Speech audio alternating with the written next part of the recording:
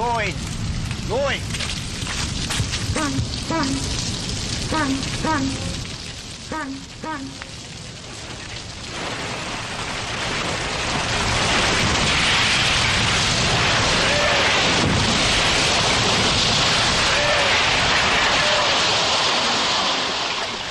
Jumper.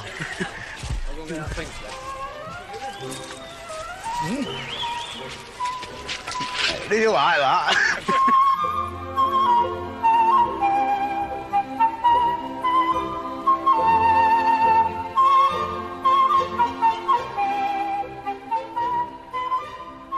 Having knocked down over the past 30 years most of the chimneys within range of home, Fred Dibnah found himself travelling further and further afield for work. This morning, he was deep in the Yorkshire Dales.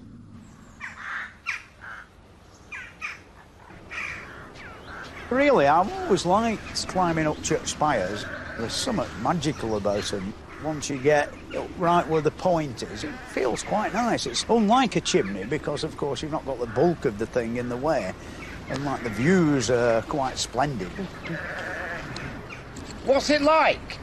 Yeah, it's all rotten, you know. Sort of been in a long time. Well, nearly 150 years. Yeah. It always seems such a dangerous job, you know. Well, yeah, it is. That's an understatement. If you make a mistake, it's half a day out with the undertaker. The thing is, when I was a lad, you know, I used to be a joiner, and till I was 21, before I went insane and started this job. And the guy I worked for knew that I wanted to be a steeplejack, you see. And every time somebody fell off a chimney, he used to pin it on the back of the door.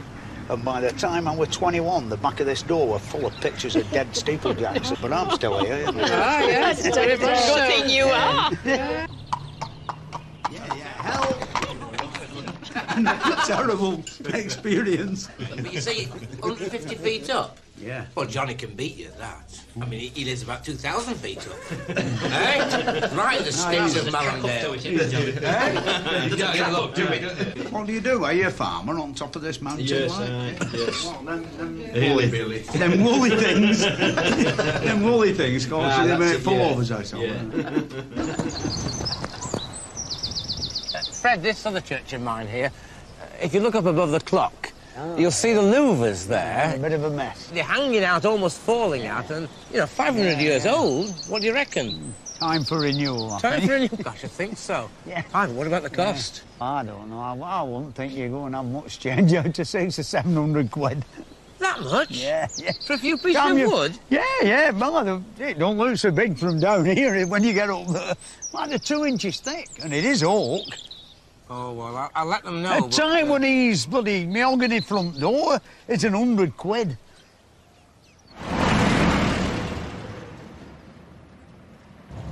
Now, with the work getting further and further away from home, you know, find myself, like, booked into hotels, and I can remember at one time I used to get very overawed. You know, I didn't really like hotels. The communal eating part of it were always a bit frightening, not picking the right knife and fork up and being gazed upon by strange eyes. At the beginning of the euphoria and excitement of a new job far from home, first sort of 3/4 of the week is all right, and then you begin to miss being at home. It's a bit like being a sailor, I suppose. Or you get on a ship and you disappear for 6 months. It's a strange life, you know, when you've been used to coming home for your tea at 5 o'clock every night for years and years and years. I get more and more frustrated with the fact that I can't get on with my tractor, you know. When you're working at home, after tea, if you only do half an hour in the shed, it's a little bit nearer. But when you've been away all week and you come home and you're a bit reluctant to zoom off into the shed in case you get a good talking to. Bit of a shouting hat off Susie, you know, you've been away all week and now you've disappeared in the bloody shed, like. And so, in the course of his summer travels, Fred arrived at the Victorian refuse destructor and sewage pumping station at Cambridge. It's many years now since the chimney was in use and the station pumped its last load of sewage to the treatment plant across the city. But the site has been preserved and meticulously maintained by a band of volunteers. I think initially, when it were out of use and these lads first took over, they had some very unpleasant tasks, in so much they'd got to dig out the well, which of course were full of human sewage, and it had solidified, and they'd got to dig 40-odd foot of this stuff out of this hole. Well, all credit to them, you know, a lot of men had to give up, but they didn't, you know, they've done it and it actually works. They're all like live in a romantic world of long ago. It's like little lads who never grew up. I can't complain because I'm one myself. Like, really, they're like romantics trying to escape from, I think, modern life in a way. Right. Yeah. Oh, it's warm in here, isn't it? Certainly is, yes. Yeah. This engine started work here in 1895. It pumped over 2 million gallons of the drainage of Cambridge. Yeah. This had previously gone straight into the river. Yeah. Oh, This... big improvement. This is the bit that sort of controls it all, is it? Yes, this was. Yeah. This is known as the steam man, and this is where the driver would stand. Yeah. It's a magnificently made thing, isn't it? Oh, it's marvellous. The attention ends to on the rods. The detail, yes. Yeah, it makes some lovely noises, doesn't it? Yes. Yeah.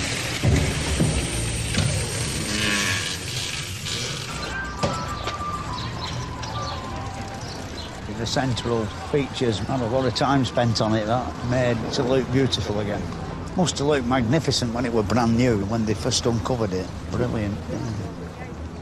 Yeah, look at them beautiful chimney stacks. All that carving, magic. Our town hall's got lion's heads on like them. When we mended it, we put some marbles in for eyes, you know. Don't suppose the stone's very hard, though, not like it is in Lancashire. Although it's weathered well, and when you think it's so old, eh? Them balustrades up there look a bit fragile, don't they? A good gust of wind, and it looks as though all had come down, but it must be all right, because they've been there a long time. Toutes les choses qu'on trouve normalement dans des collèges, dans les années 50 du XVIe siècle. Au centre, c'est le porche original d'un collège qui a été là avant, un collège fondé par Édouard III, dont on voit la statue au-dessous de l'horloge. À gauche, le bâtiment couvert.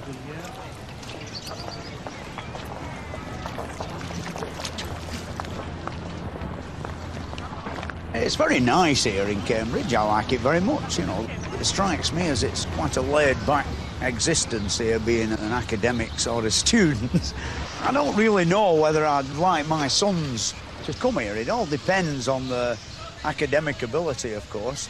I mean, I know men who have brilliant brains and have thick sons, and I know some like intelligent sons who have thick fathers. You know, there's no weighing it up, is there, really? The trouble with chimneys these days is not only that they're few, but also, as Fred approaches 60, those that are left take more climbing. Oh, I'm getting too old for this. People keep asking me that, you know, how long are you going to keep climbing up chimneys? And things like, do you still climb up chimneys, sort of thing. And I've got to do, because I've got a big mortgage, you know. I've got to keep going. Income from the steeplejacking business has been going down over the past few years. A couple of reasons for this. Fewer jobs around and a lot more companies. Like sometimes in the winter we've banked maybe £2,000 or £3,000 over the whole winter. Against the odds, Fred landed a big restoration job near home, which, tackled a few weeks at a time, would keep him in work through 1996 and beyond.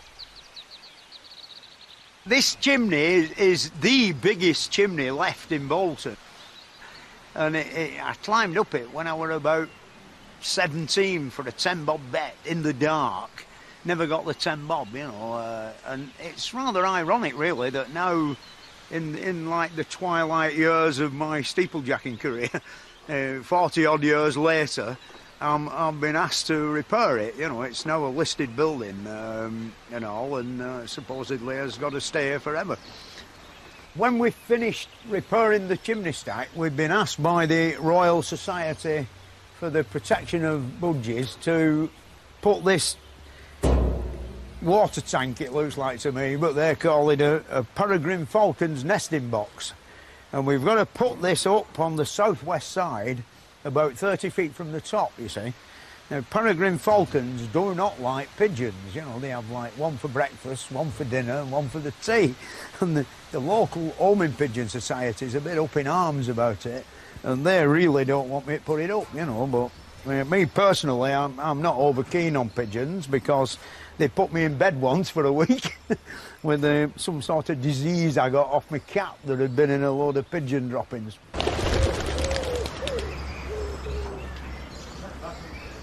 Not pressed too hard by paid work, Fred expanded the collection of ancient industrial tackle in his backyard workshop.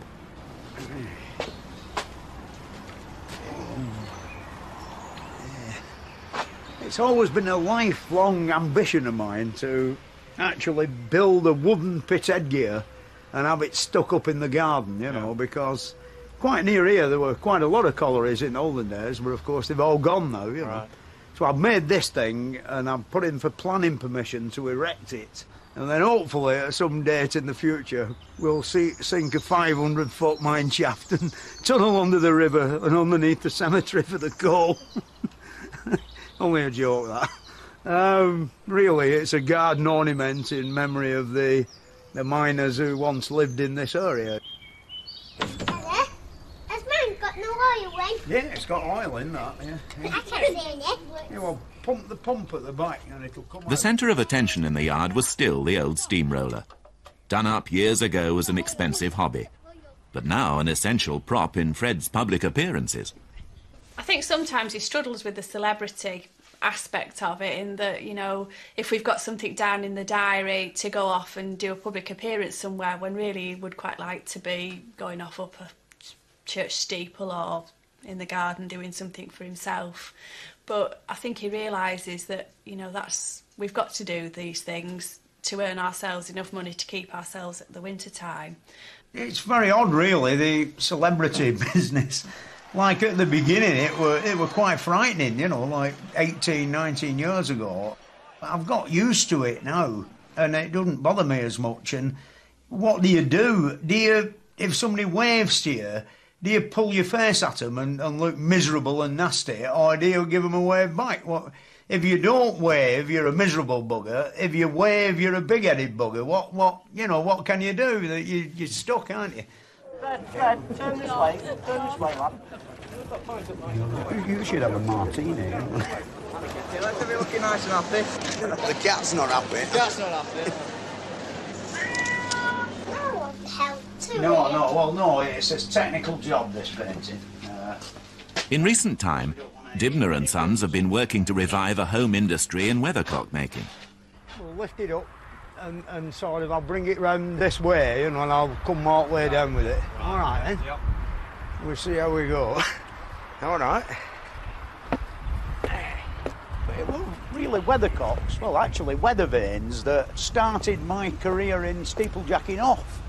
I'd come fresh out of the army and sort of set myself up as a steeplejack of sorts and never managed to get a job, you know, sort of thing, for 6 months. And then I was summoned to meet the Vicar of Bolton, a big tall fellow with a long black frock on. He was a cannon, you know, which I approached with a great deal of fear and trepidation.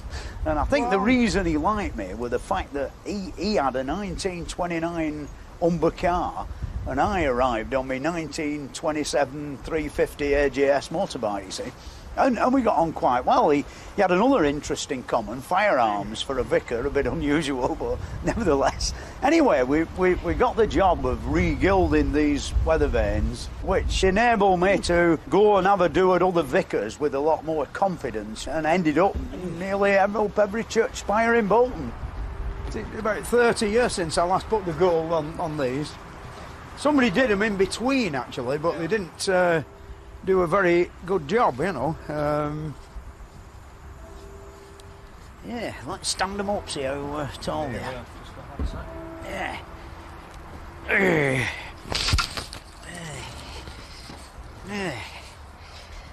Yeah. Oh, yeah. See? Yeah.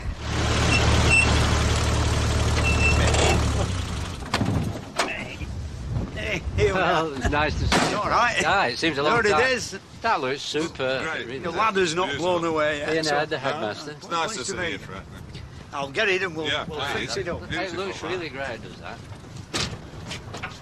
It really does.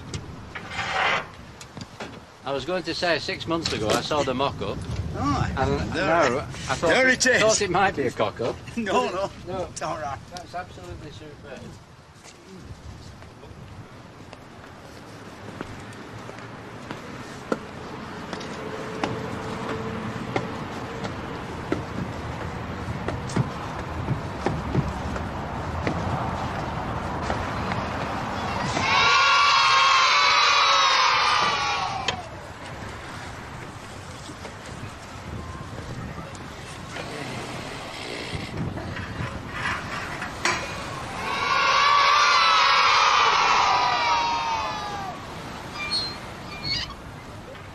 This really is the latest masterpiece in weathercock manufacturing.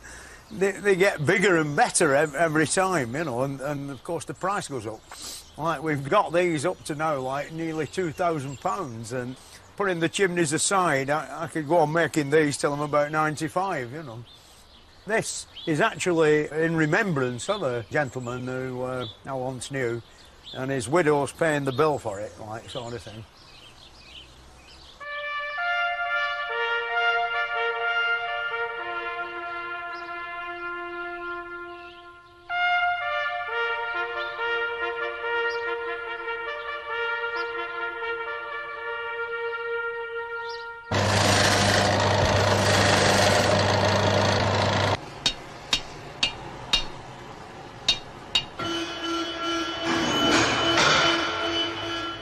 Fred's most promising line of late has been the restoration of other people's steam engines. He landed a few small jobs and then a very big one, to repair this world-famed giant of the road Atlas, owned by James Hervey Bathurst. It's a Fowler B6 tractor of 16.5 tons, built in 1928, now worth a small fortune. Here we go, we'll put it to the test.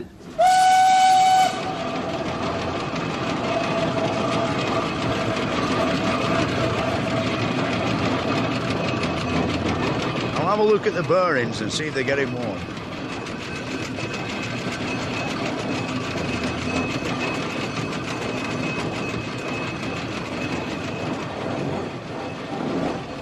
I'll buy one of these when Susie wins the pools. What do you reckon it'll cost? Well, maybe 80, 90,000 pounds, you know, something on that score.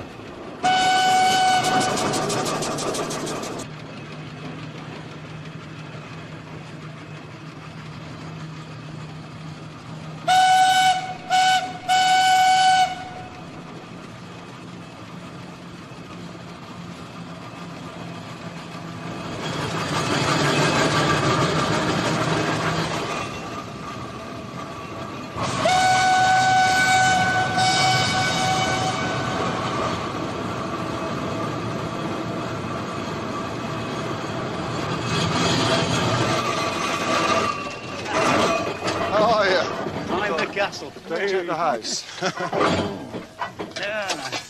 wasn't sure if you were going to actually come back. I wasn't sure if you were actually going to come back. Well, I didn't really want to bring it back, you know. I've had so much fun with it back home in Bolton, you know, that I got quite attached to it. But I think we've cracked the bearings, you know. There's no blue smoke coming off them and everything. Can we hear it ticking over then? Yeah, give it a swing round, Bill.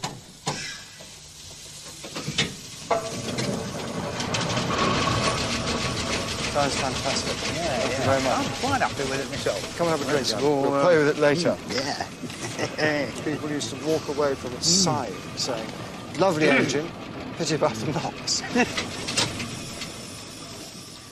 Yeah, this is some room, isn't it? Yeah. Yeah, but a bit of an headache for your decorator. And the cleaner, yeah. Yeah. 55 foot high. It takes 10 hours to heat it. Yeah. 10 degrees Fahrenheit. Two fireplaces, one on each side, eh? Yeah. How much did it all cost when they built it, this place? Well, it's difficult to know. Today's prices, but nearly £600,000, I think, then. To sell quite a lot of land to build it. Yeah, it's like still a lot of money in them days, eh? Huge amount. Yeah. And of course, I think we'd rather wish they hadn't spent it sometimes. Yeah, maybe it were like half the size, you mean, like easier to maintain. Handier to maintain. Yeah. These are interesting. These are cast iron inserts. Yeah, and with the oak in the middle, like. Yeah. There's a lot of cast iron in the house. It's one of the first houses built with cast iron beams in it. Yeah. There's a shortage of oak at the time, actually, because they were apparently making ships for the Napoleonic War. So cast iron was all popular. Oh, some beautiful slabs of stone, isn't they? Big. I know. How do they lift them up? Well, my word. No, it's a long way up, isn't it? Certainly is. There's a bit that I repaired. Yeah. What, yourself, right? Yeah. Well, it's not a big job. You put the slates on. Magic. There you are, that's the view. Yeah, and that's all your lake, is it? It's all our lake, and on a misty day, what we own is as far as you can see.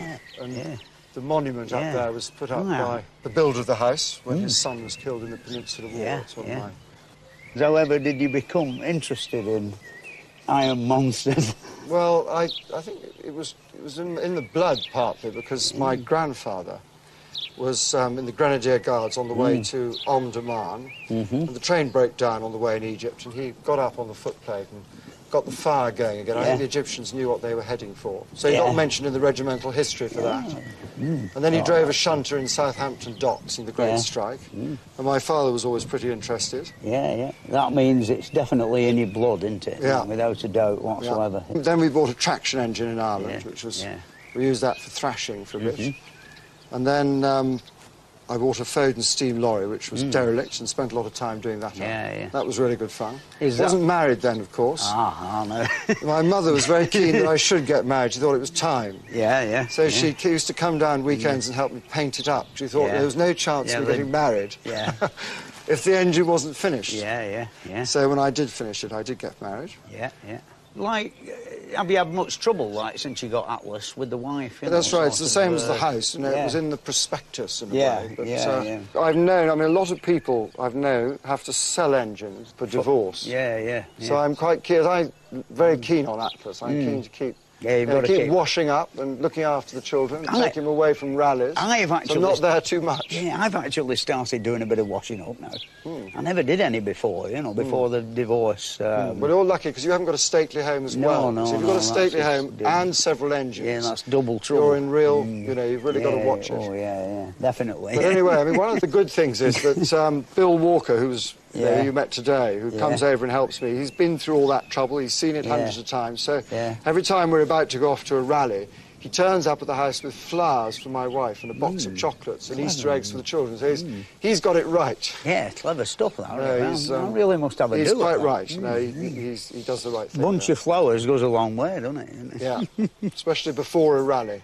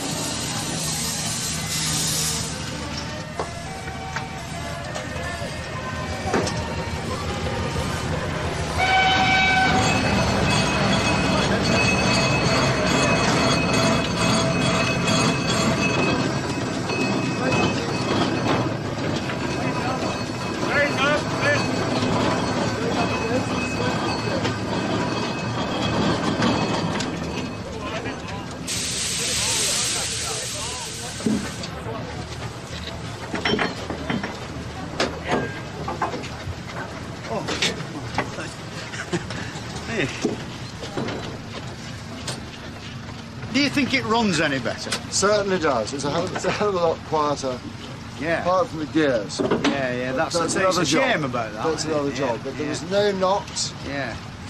Nothing ran hot. Yeah. And I think we got here in record time. We did get here in record time compared with 3 years ago, didn't we? Yeah. We ended up at 11:30 on that bridge over there. You know. We also didn't stop at a pub this time, either. No, we didn't stop at any pubs, did we? We brought our own. No.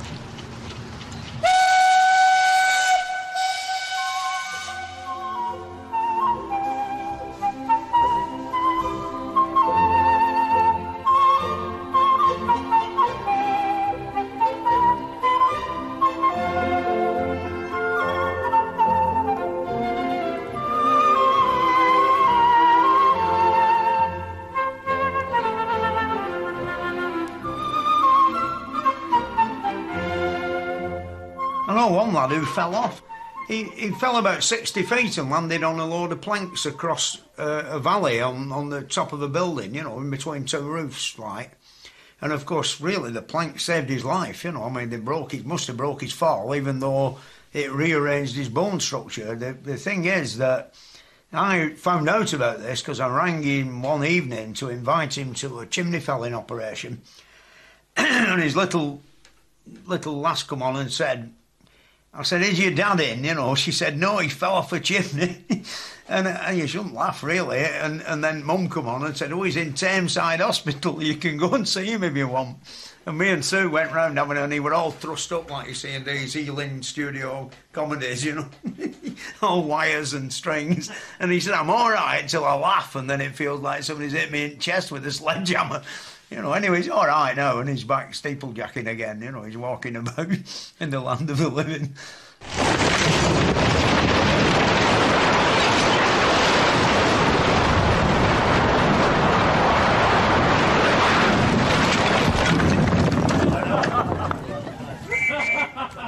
He went to art school. He was about 17, you'd think he'd work in office, not doing what he does now.